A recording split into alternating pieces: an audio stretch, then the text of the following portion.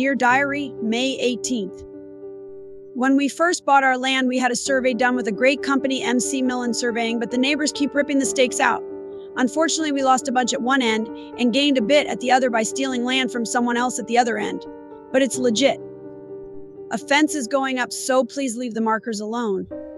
I just hope the neighbors don't find out I've stolen land from them, because I could end up in court again and needing to pay for another lawyer.